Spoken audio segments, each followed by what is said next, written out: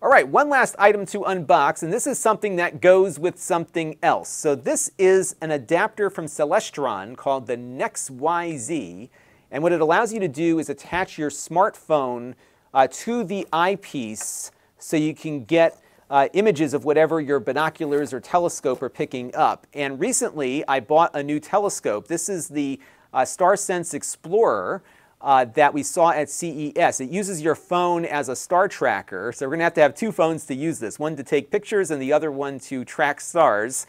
And I haven't had a good night to use it yet, so I'm eager to try it out, but I wanted to get this adapter ready for when we do have a good night so that my daughters and I can start doing some stargazing together, a little astronomy lesson while we're home learning.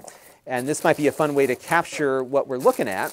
And what we'll do in a minute here is attach it to the telescope to take a few images outside just to see what it looks like here. So let's take it out of the bag and see how this all comes together. So it looks like you've got a clamp here, and then I guess you just align the eyepiece or the camera of your phone with the eyepiece on the telescope. So let me see how this works. All right, so I've got the device here clamped to my eyepiece, and now what I'm going to do is put the phone in, and you're watching a live stream from the phone. And as you can see, we've already got some image here, and all I have to do is just kind of adjust the adjustments here to get it into a good spot. Now, on my phone right now, I can't choose which camera that I'm using, but I can move the phone a little closer to the eyepiece and kind of adjust things until I get it into the right spot. So you get a lot of good adjustments here. And as you can see, we've got that blue bench there right in there and right all locked in. It looks pretty cool. So we're not, of course, looking at the sky right now because it's the daytime. Just dial it in there, get your camera aligned, and you've got a pretty good image here. The guys are out mowing the grass right now. You'll see him drive right by there.